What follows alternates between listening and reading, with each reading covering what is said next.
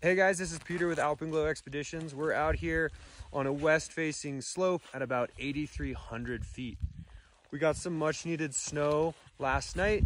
That's totaling about 16 inches or about 40 centimeters. So that's bringing our snow total here up to about 145 centimeters of snow. You can see on top, this new snow is pretty low density, and that's sitting on top of a various crust layer that we're seeing sort of throughout the terrain. Underneath that is a bunch of crusts, sort of older facets and rounded snow forms that creating a relatively complicated snowpack for the Tahoe area.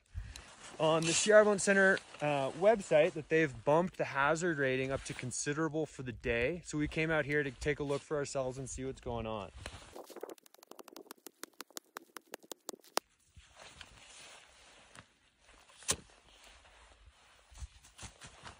So we got multiple